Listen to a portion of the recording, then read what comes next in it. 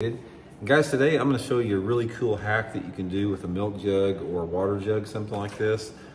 This is something that I have been doing for probably close to 30 years, and it definitely adds up to landing a lot more fish. And how I'm going to use this in correlation with chatterbaits, spinnerbaits, buzzbaits. I think you guys are really going to like it here. Real quick, guys, just a couple quick housekeeping tips. I want to invite everybody to swing by fishthemoment.com and check out our virtual lessons, where you guys can book a virtual lesson with me and we can go over any topic in fishing you want to on a one-on-one call.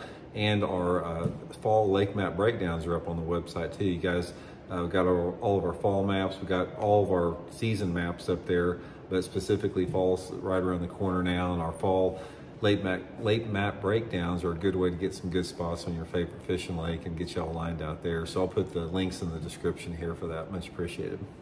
Okay guys, today we're going to be talking about fixing or how to fix a trailer hook